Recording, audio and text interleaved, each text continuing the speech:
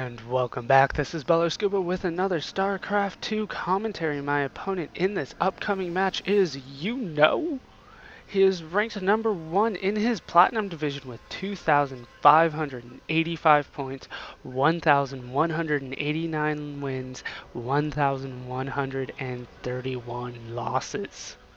And here we are in the game. I have spawned as the Blue Terran in the northeast up against yuno. He is Red and Protoss in the southwest. The map is Steps of War, which is my favorite map, I think. I don't know how good I am on it, but I like how it's balanced. I like how the expansions work. I like a lot about this map. I like the distance between the two parts, the two spawning areas. I don't know, something about this map. I just like it.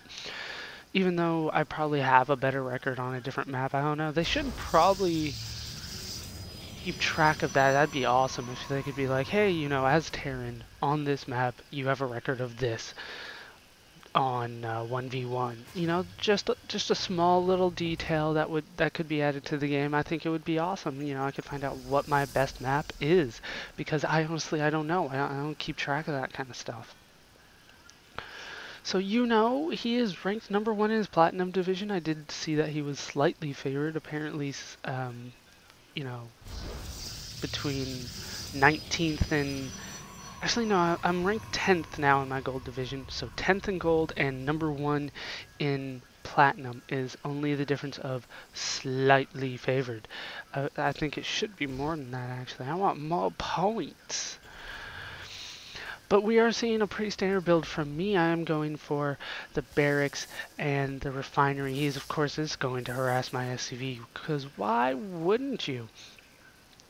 His gateway is on the way, as you can see. Once again, it's about 7 seconds, 6 or 7 seconds faster than mine. My barracks. I do pull a SCV off the line to deal with it. I actually pulled 2 off, so I'm just kind of trying to figure out, where do I want to put him? Yeah, I want to put him on the refinery, get that orbital command up, get a marine out, and I'm back to where I normally am. He is getting a cybernetics core. I am going to be able to spot that. Where is my SCV? It is going through the mineral line, which is not a smart idea, but I will go by the cybernetics core. I can see here that it's actually a smaller building than the gateway building, so I do know that. Plus, I did click on it just to double check, make sure it's not a forge, but that size building is usually a cybernetics core, so I did see that coming. It's a pretty standard build for a Protoss player this early. Nothing too unusual. He is going for warp gate technology, and he is chrono boosting the hell out of it. And that's pretty standard for Protoss when I play him.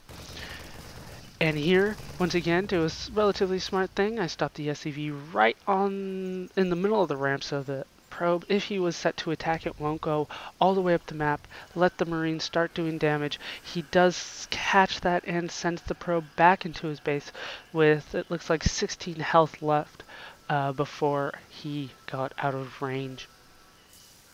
3 racks is on the way. Meanwhile, yuno is going for a full block off with 4 gateways. 4 gateways. I don't know how I feel about that. A full block off using 3 gateways. He will need to use this probe out here, this guy, to build, yes, a proxy pylon. That is necessary in this case, because if he doesn't have any without this probe, this build would not work, because he would only be able to build inside his base, and then he'd have to destroy one of his gateways in order to get his units out of his base. So I'm not going to be able to see this pylon, not for some time. I am building supply depots around my base, but this is around the base of my expansion, and I will need to probably get that Vespene geyser up and running before I'm going to be able to spot that pylon. I am going for concussive shells and stim pack. Meanwhile, still constantly going for Marines and Marauders. He is going for Zealots and Stalkers. Mostly Stalkers, but 1 Zealot along for the ride, as well as the probe. Don't know why the probe's going too. The probe wants to have fun, though. And you can't have fun hanging around the pylon. But they are going to be on the high ground here. So he has sight on it. He's gonna start morphing stuff in. Did I say morphing again? They warp stuff in. They come from ire. I did look that up, by the way. And up they come. Concussive shells are done, but once again, I like to hold the ramp there. I don't want them going inside my base to find out exactly what's going on. But he does know, he should know that I have 3 racks based on the fact that I have enough of an army to hold him back. In fact, I have about the same army that he does. I'm going to say that, yeah, that's about even. And here he's going for an early expansion on the high yield. It's about a good timed expansion overall, but for the high yield, this is incredibly early, and this is the sneaky kind of stuff that you can do on Steps of War that makes it one of my favorite maps. And I'm going for a push here, a little retaliation push, and no, I'm not going for the push here. This must have been a different game that I was thinking of. It looks like I'm going to be going for an expansion here. That is my plan. No, it's not. I have no money whatsoever. I have no minerals, no gas. He does. He definitely has enough for another expansion after this one. He's actually getting another pylon at the expansion that he's going for. But I don't have that. But I'm moving in with my army.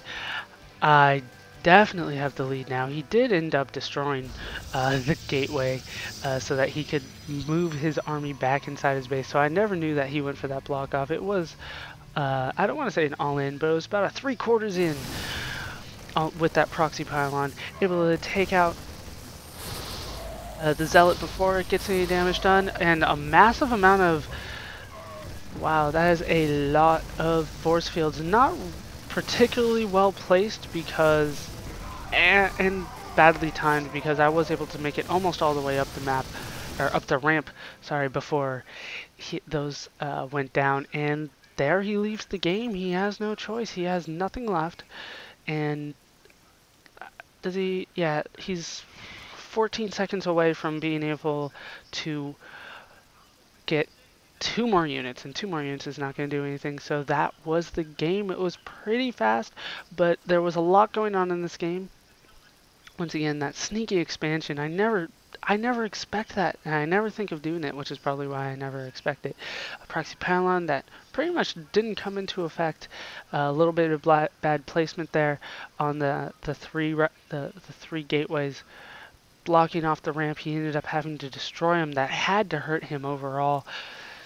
Yeah, considering I only lost 450 resources worth of units, and I know, what is that, 150? So, I mean, he lost so much more than me. Oh, stop chrono boosting. Is he making, yeah, he's still making, no, he's making probes, but only here. He's not making any here anymore. He is not fully saturated here, obviously. He still needs about 4 more before that's done. So yeah, ranked #1 in platinum. I did not expect that. I didn't expect it to be this relatively simple for me. I don't want to say it's easy because I never want to say that my opponent is easy. Once again, falling apart on macro. Once I start doing this kind of damage, I'm like, oh, that's game. That would be game.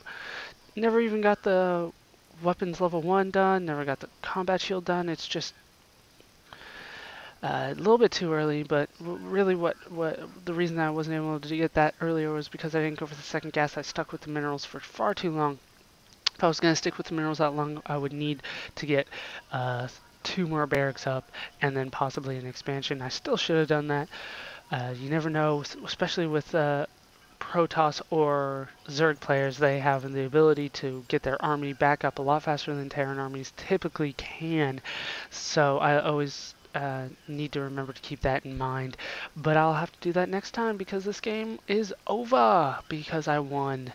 So I hope you guys enjoyed this game. Hope you laughed. Hope you learned. Hope to see you next time. Thanks for watching.